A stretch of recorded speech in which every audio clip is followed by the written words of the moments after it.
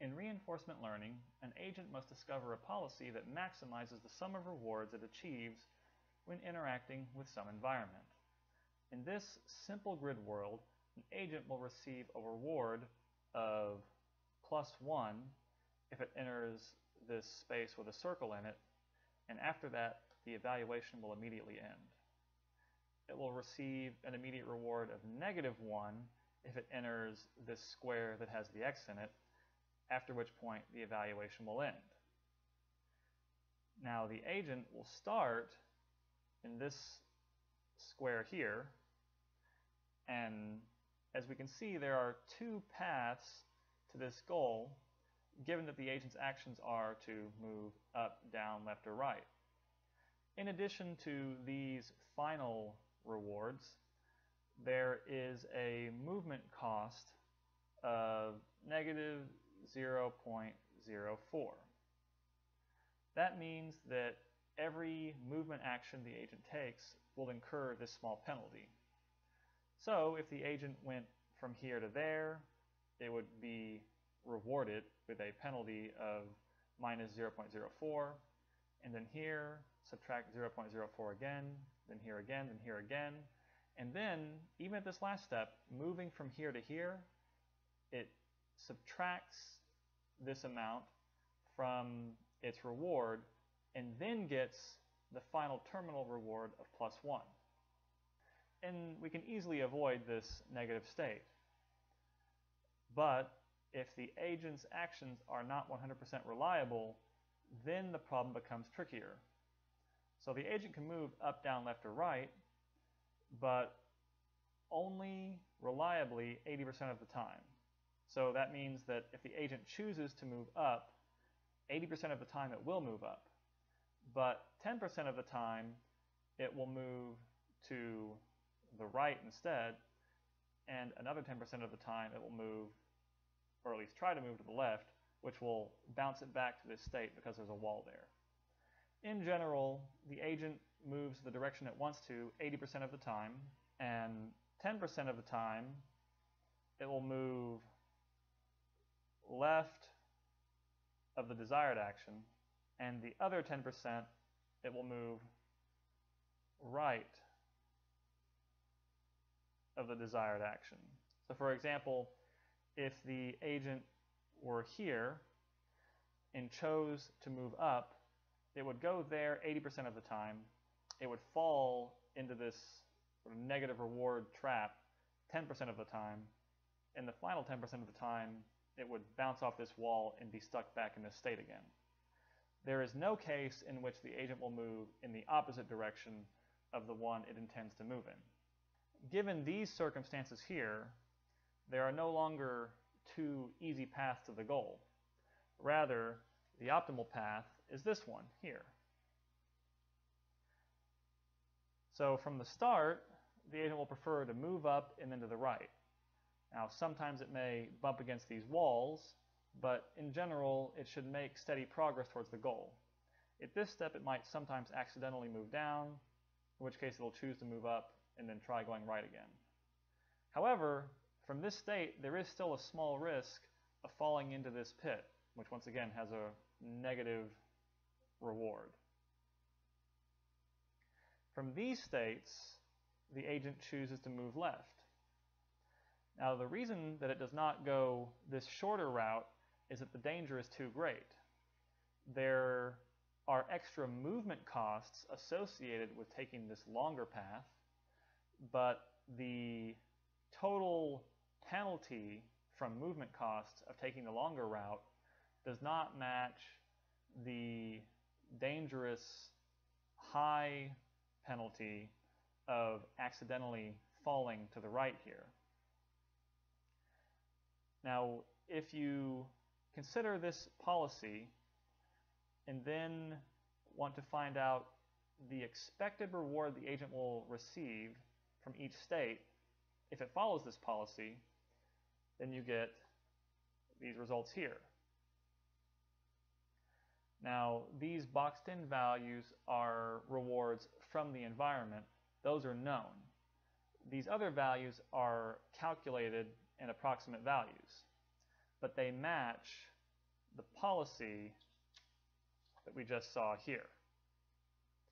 In particular, the assumption made from, for example, this state is that the reason the value of this state is 0.611 is that if you move left from that state and then keep taking the designated action in each of these states you encounter, you would expect to, in the end, get a reward of 0.611.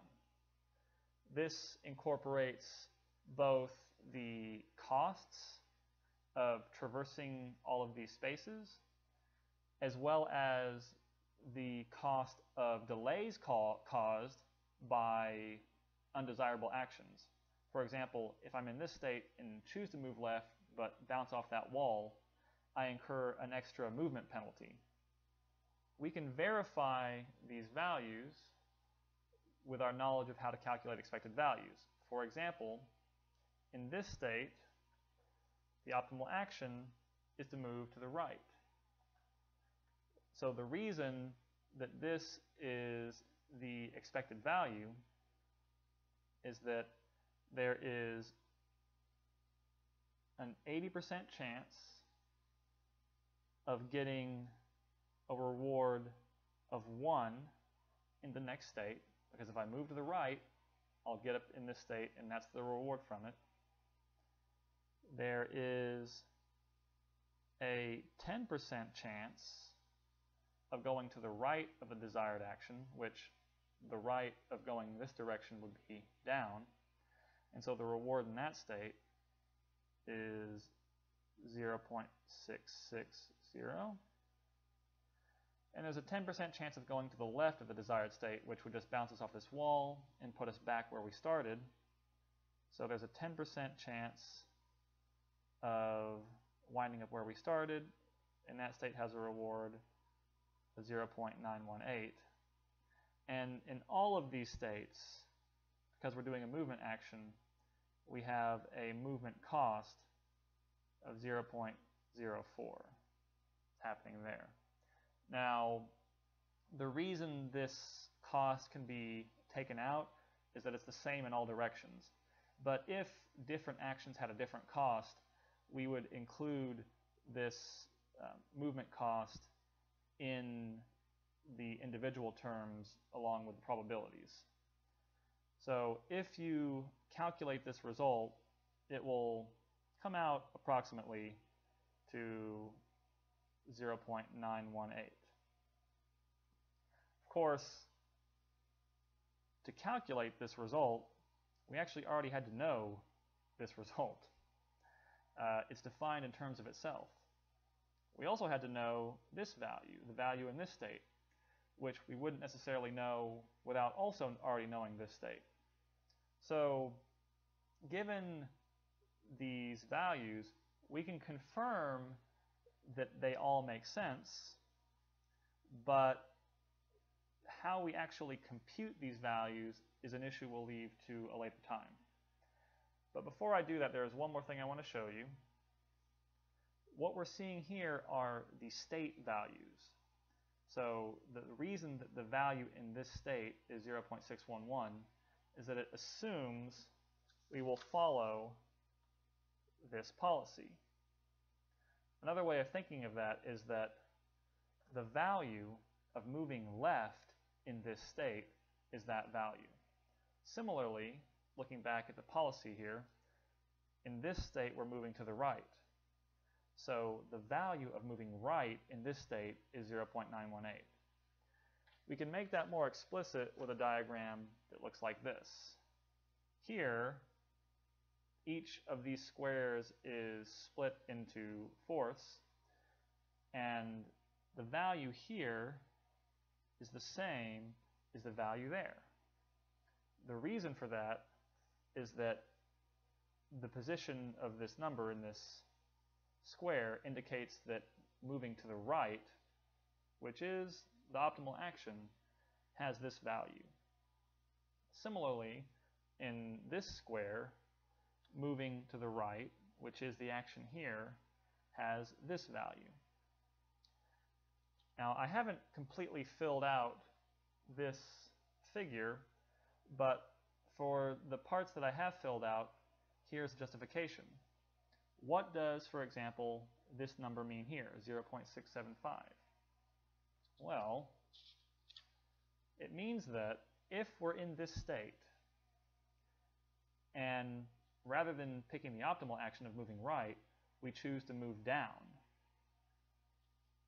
that action followed by using this policy has a value of 0.675.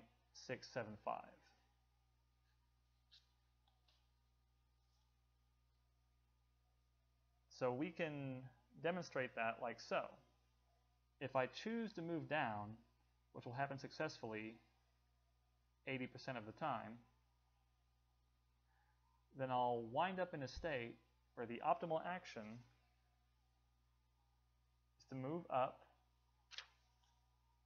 which has this value. So it's a value of 0.66.